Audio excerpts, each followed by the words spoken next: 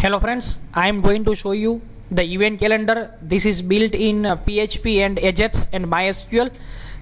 So you can see this is the layout of this calendar, and now I am going to show you how you can book appointment. You can see this is the current month calendar, and you can move in January, December, February, March.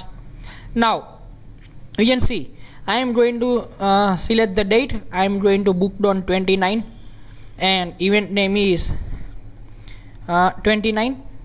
Now I am going to write here test on 29 December, and now I am going to book appointment added successfully. And now you can see here this is the test written here, which is written by me. Now again I am going to give 29, and I am going to write ABC, and now you can get message this date is already booked, please select another date. Now I am going to set the value of February 1, and I am going to write here a test and then book appointment.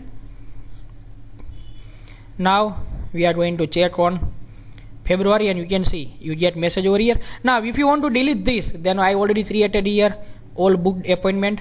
Here you can see this February message, and you can delete from here. Now back to calendar. Now I am going to show you on February, and you can see this recorded is deleted. Now so if you want to buy this calendar, then you can see in in this video description page I already mentioned the path of this buying option, so you can go there, and I already put demo over there, so you can check this also.